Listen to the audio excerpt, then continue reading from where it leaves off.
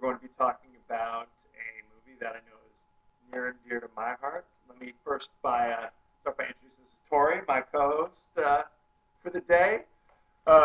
This is a movie that I know is a bit of a personal favorite of Tori. It is Mona Lisa Smile, starring Julia Roberts. I know. Actually, did a history day on Leonardo da Vinci, so that's the little background on why. He loves Julia Roberts. Okay, all kidding aside, we're going to be doing Big Trouble in Little China from 1986, starring Kurt Russell, directed by John Carpenter. Before we do that, I wanted to talk a little bit more about what a B movie is, because I know some people feel kind of tethered by, well, is this a B movie? Is that a B movie? I know. I was hurt when you chose Weird Science as a B movie. He was offended. A lot of people were like, Weird Science? That's not a B movie. Right. Initially, back in the day, like in the 30s and 40s, just give you a little history lesson, the B movie was kind of like the B side of a cassette. But what they would do, the studios would say, here's our big blockbuster movie, but you have to also buy our little crappy movie as well. And that would be like the second of a double feature, for example. Nowadays, you don't see too many double features. So the B movie's kind of taken on a different tone. I use it today just kind of like, I'm not going to pick Oscar winners to talk about per se. It's not going to be like everybody's favorite. Oh, that's the best movie. I just saw it last week. It's on HBO 20 times a day. Like Mona Lisa Smile, for example. That would not apply. We would not discuss that.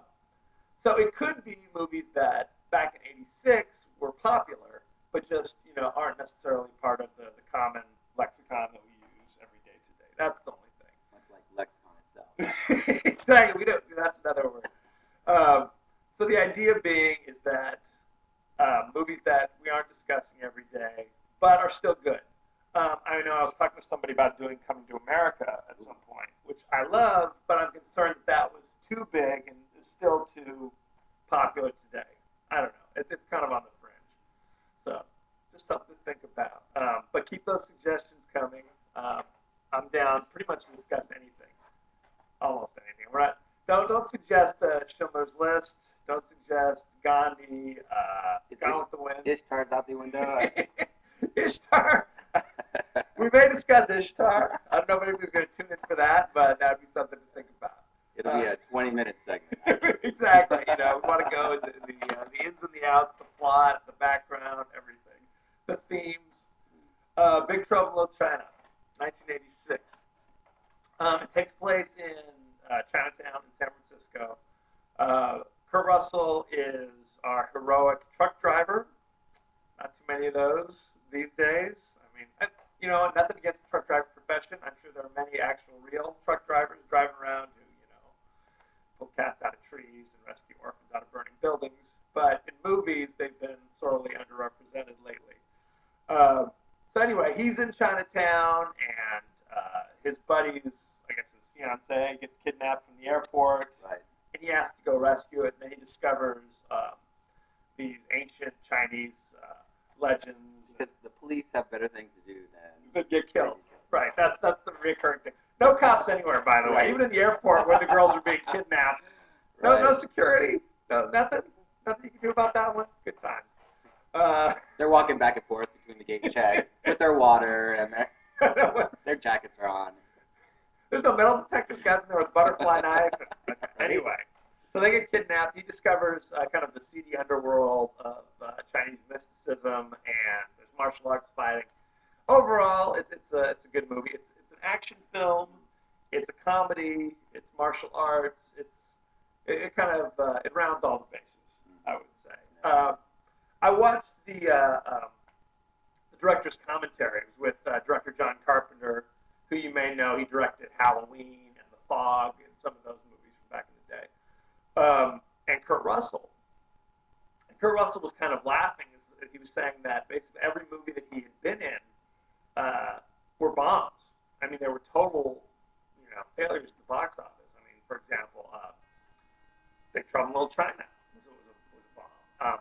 The Thing was a bomb. Overboard was a bomb.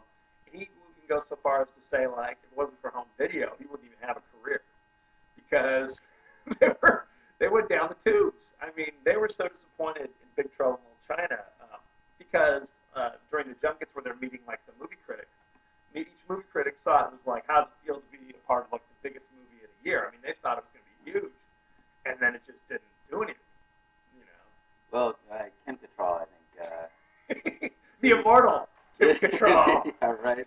She didn't recreate any of her classic roles. No, she didn't. I mean, seriously, she was in like Porky's, like before this, like in '82 or something ridiculous. I mean, how old is she anyway? I mean, she's like Methuselah, for God's sake. Yeah, she's in this as well. It's funny because basically the movie was created so that Jack Burton, which is Kurt Russell's character, he is full of bravado. He talks a big game. He's full of bluster. But really, he doesn't do anything in the entire movie. He's kind of bumbling, full of one-liners. It's actually like they said that the hero acts like the sidekick, and the sidekick acts like the hero. Because really, he's more of the comic relief than anything else. I mean, they said he only does one thing that's heroic the entire movie. I'm not going to spoil it for you. I know the movie came out 25 years ago, but in case you missed it. But yeah, you got to listen to the commentary because John Carpenter's constantly saying, my favorite movie of yours, Kurt, was Captain Ron.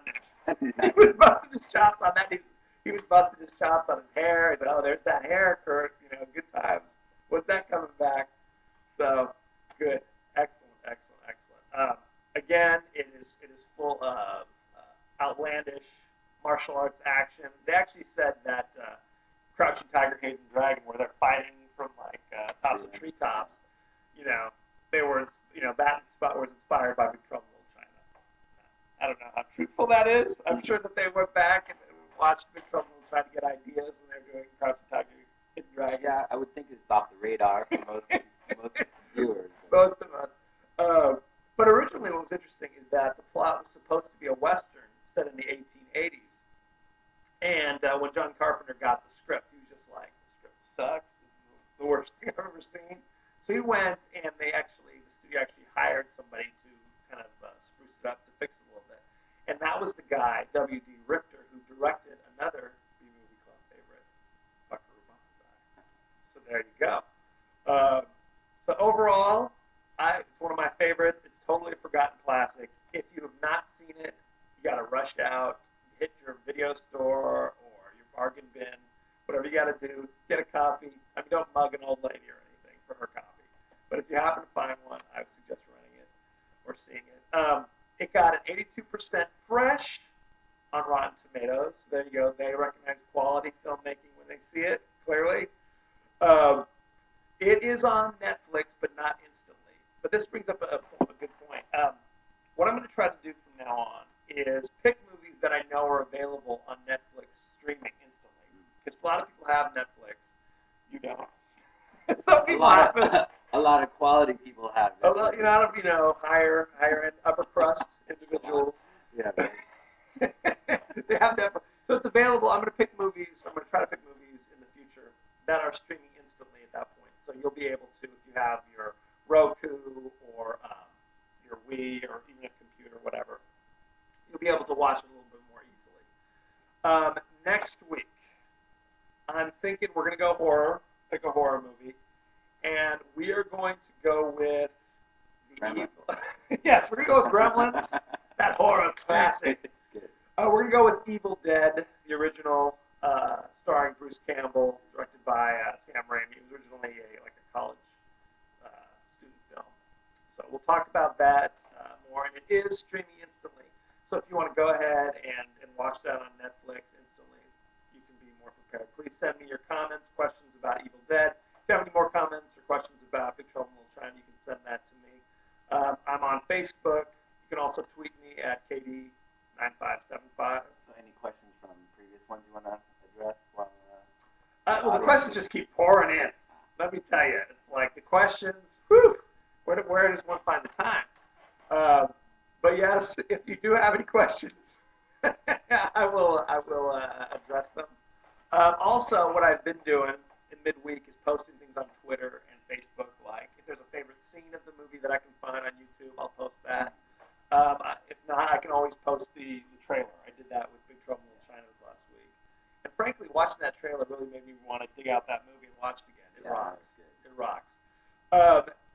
Like I end every show with one of my favorite quotes.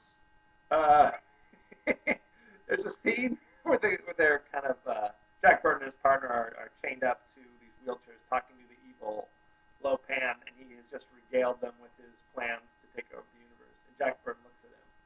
He says, "You'll rule the universe from beyond the grave, or check into a cycle ward, whichever comes first." So thank you for joining us. Thank you for Tori for joining us as well. Thank you very much. Better than sticking outside. That just barely. So thank you again, and be well.